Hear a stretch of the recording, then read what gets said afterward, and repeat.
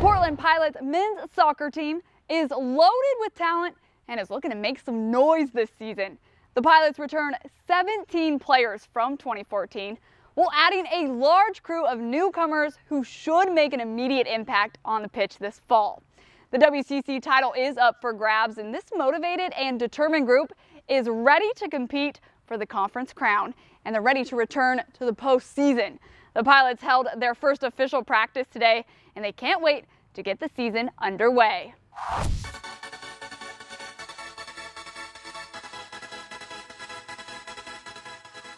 Last year we had a rough year, only had a couple wins, but we definitely learned from our failures.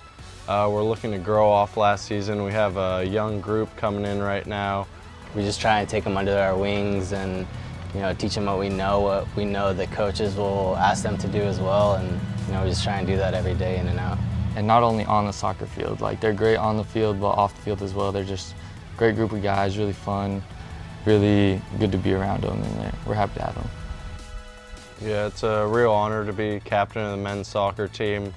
In the previous years, I've led by just working as hard as I can, talking as much as I can, coaching up the younger guys, so it'll be interesting having more of a vocal role this year than I have the last couple of years, and I'm very excited for this year. I think it's different for each one of us. I mean, I think we all lead in different ways.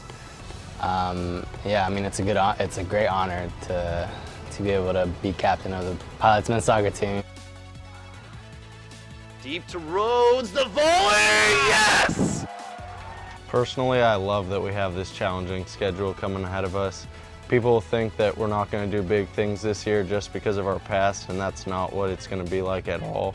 Treat every game the same way. It doesn't really matter who we're playing against. We're going to go and we're going to try and play our game, and it doesn't really matter who we're playing against, but it should be fun to get on the road for a while, and it'll be fun.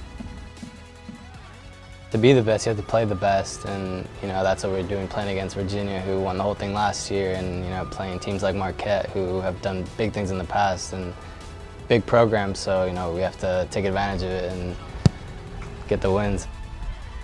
We know what to expect from each other, and we're just really excited to get out there.